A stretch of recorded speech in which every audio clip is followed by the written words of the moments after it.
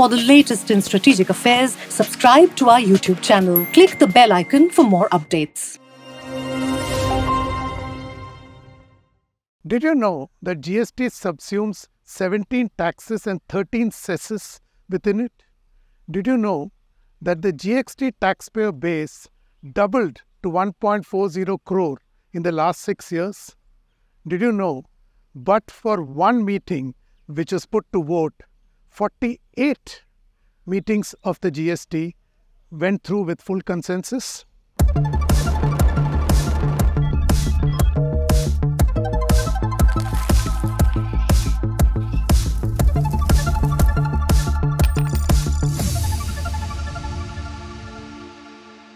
Hello and welcome to another edition of Capital Calculus. I am your host, Anil Padmanabhan.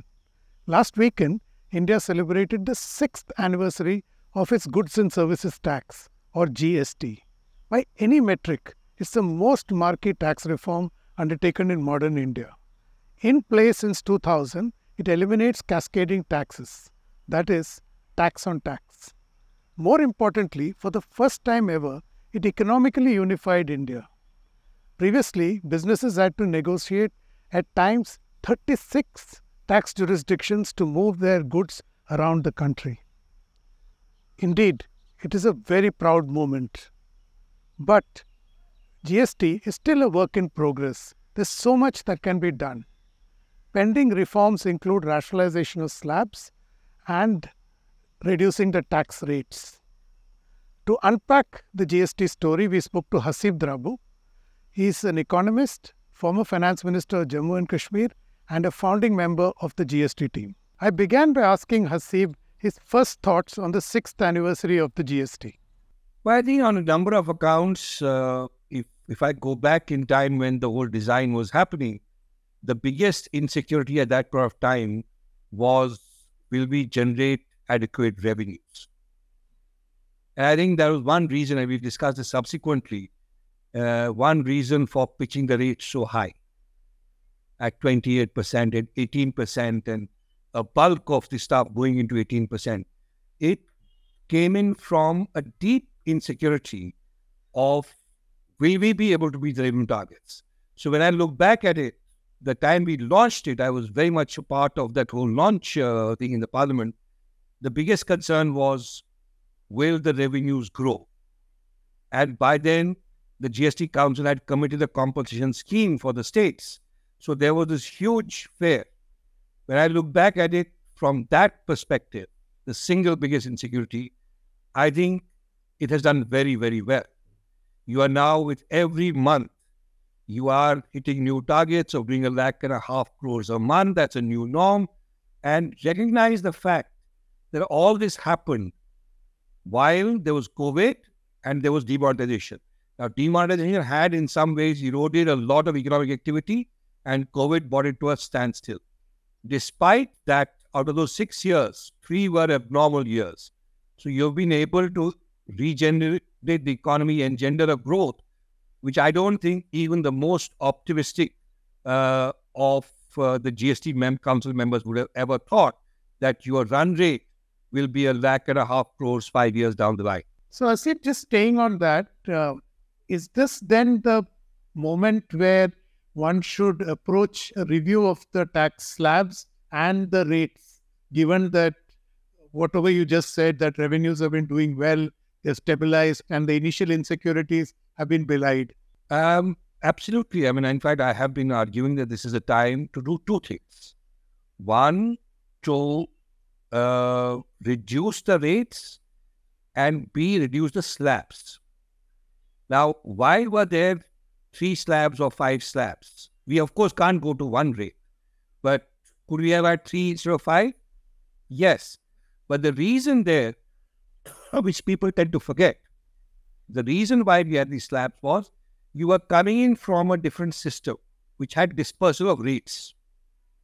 We were funneling them into buckets to be non-disruptive and also not to shock the system, which is why the 5-rate structure emerged, right? So this is the time now to go back to a 3-rate structure, basically a median rate, a rate at the top and one zero rated, which is for the merit goods, and stuff and also reduce the rates. It will automatically happen. So my own sense would be that from an 18, where you today have bulk of your commodities are on 18%, you would probably bring it to somewhere around 12 to 14, which is what the original idea was. It was only the insecurity of rate, the revenues that pushed us to do, kind of 28 and load some of the stuff there, demerit goods and stuff, and also bring it at 12 and a 5 and a 0 and a 28 and then the cesses. So I think that's, to answer your question, yes, I think it's a good time to actually relook the entire thing because much has happened. While revenues have done very well, there are other things that haven't done too well.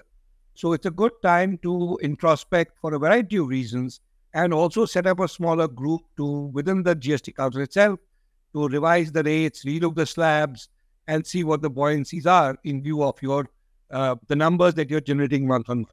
See, Haseeb, one principle of GST has been that it does away with cascading impact of indirect taxes. So even though you got rates so high, you probably are not seeing the inflationary impact because it's the GST framework. So given that backdrop, is there a reason to believe that if you lower the rate, the revenue buoyancy will not be lost? I don't see, in fact, quite the contrary. While it's correct that there has been reduced cascading, one important thing which I have been kind of arguing for now almost 3 years is that you cannot have a concurrent running of the MRP system with the GST. The system has changed. The moment if you reduce rates and drop MRP, you are in a different environment. You're actually in a regular GST environment. MRP is a legacy of the production system. We are now in consumption taxation. So if you were to drop MRP, reduce the rates, you will not see a loss of buoyancy. Quite the contrary. You will actually see better compliance. You will see more because a lot of stuff is being done to avoid GST. You look at the hotels. They have started fragmenting billings. You look at all the multinational stores like the Marks and Spencers or others. They are now doing it in a different way to avoid the GST payment because it's at 18%. So while that's not illegal, those are tax-saving methods. But the compliance would be simpler and better if you were to reduce those rates. And you will see the buoyancy not reducing. I would be, honestly, my sense from what I've seen the numbers now doing is probably you will see better buoyancy. Haseeb is making a very interesting point here. He says by reducing rates, you will improve compliance. So you will, consequently, preserve, if not improve, the revenue buoyancy. See, because you were now talking of two things which were purely structural. The fact that you would increase the ambit of taxation was humongous.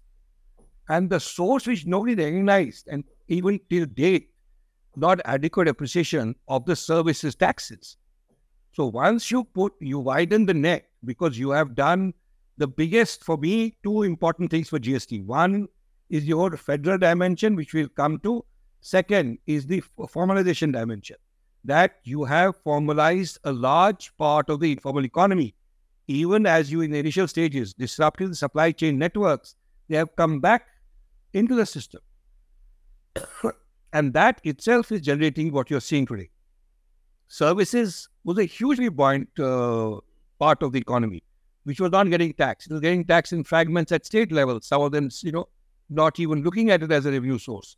So to that extent, my optimism then, and which has kind of been, as you said, proven right, plus going forward, is the growth in these, the formalization of the Indian the informal part of the economy, which is the backbone of the Indian economy, not just in the employment, but in the output also. I mean, you would be surprised to see what is the total contribution of the India to the GDP. It is far less than the informal economy. So that is the source of the buoyancy that you're seeing. So you are in some ways seeing the real dynamic of the Indian economy being translated into revenues. And that is what needs to be recognized in the services part and the informal part. The key part of the informal economy is the small and medium sector. So for them, the GST framework is totally alien because we know anecdotally how a lot of them used to make money on arbitrage about not paying taxes, whether it's sales tax or whatever taxes at that point. So have they been impacted positively or negatively because of GST? Have they been squeezed out? It's a mixed bag. It's a mixed bag. Some have been edged out. There has been consolidation. Supply chain networks have been disrupted. You have seen a lot of growth of the larger firms because they have cannibalized the thing.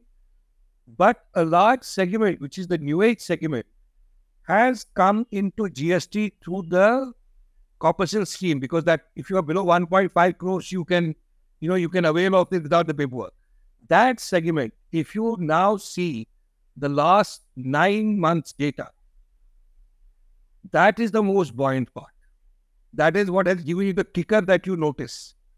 So if you disaggregate the data into size classes and see what is the relative contribution of that segment, that is the one that has expanded the most. Even as a lot of registration of GST have been given up by some mid-size because they felt the burden of it. And on average, we have seen monthly registrations, being surrendered and stuff like that. But when I look at those numbers and they are pushed out by the government itself, you see a trend where the new entrants are far higher than those who are giving it up. Specifically more, the 1.5 crore segment, which was the corporation scheme, which is where the maximum buoyancy is being seen, and the share of that is growing in the overall pie, which to my mind underlies your current flip of GST into 1.5 crore zone, 1.5 lakh crore zone. Whatever we have heard so far, the GST is nothing but a good and simple tax. Yet, we have critics among us who argue that this is the Gabbar Singh tax. For those of you who don't know, Gabbar is a dreaded dacoit in the cult Hindi movie Sholay. How do we balance these two extremes? I don't think they need to be balanced. What we need to do is understand where the Gabbar Singh tax is coming from. And we also recognize that there is need to reduce the taxes. But I said that the whole idea at that time was we were getting into uncharted waters. So there was a deep insecurity. Plus, the then finance minister, Mr. Jaitley, who actually was instrumental in building the conservative states, you were not doing GST for one economy. You were doing it for 30 economies across 30 governments. It's not a bilateral agreement between central government and the administrative agencies. It has gone through 30 legislative assemblies. It went through parliament, right? So whatever Gabbar Singh tax you want to call it, it was legitimized by every single elected representative body in the country, right?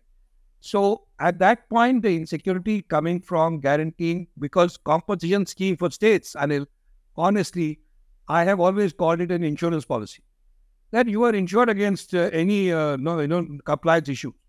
If I were a state finance minister, I would not raise any revenues. I was guaranteed 14%.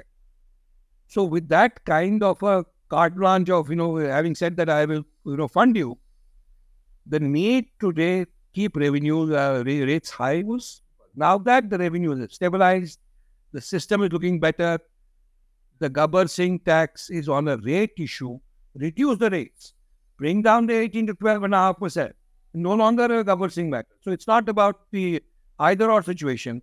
I think we need to complement ourselves in terms of running the system the way it has run. It has delivered the numbers. In 6 years, the GST experiment has cleared many milestones. Yet, there's much more to be done. With revenues hitting a new normal of 1.6 lakh crore a month, this may be the perfect time to go back to the drawing board. I would think so. In fact, I would think so. This is the, moment for GST Council to gain status and gravitas as an institution of future, where you can resolve a number of things and move one step ahead. So far, we were in the first transition stage. We have now there's no denying that's a better system. We can give it much greater acceptability, a greater consensus in the system, and it can do far more for fiscal policy and other parts, not just indirect taxes, by way of discussion. The way the next finance commission, which is soon to be set up, redesigns itself, GST can have a large role to play in that. So it should gain in its stature as an institution. And this is the time is now. So you can call it a grand bargain, another grand bargain, GST 3.0, whatever you want to call it. But there is need to sit and go beyond the confines of what we have discussed so far. Take a larger look at federalism, because there is definite stress in the fiscal federal system today, and GST can be the forum to resolve that. It is then clear that the 6th anniversary of the Goods and Services Tax is both a cause for celebration and a moment of introspection. The idea of one nation, one tax is off to a terrific start, but yet it is still a work in progress. Much more needs to be done. To take it to the next level, the centre and states will act and think together. After all, it's not just about improving the ease of doing business. The ease of living also needs to be improved. In the new economy, the consumer is king. So ease of living is as important as the ease of doing business. Thank you for watching. Don't forget to subscribe to Strat News Global on YouTube. Hit the bell icon so that you don't miss any updates. And please do share your thoughts, ideas and suggestions with us. I'm available on Twitter at Capital Calculus. I'll be back next week with another episode. Till then, stay safe.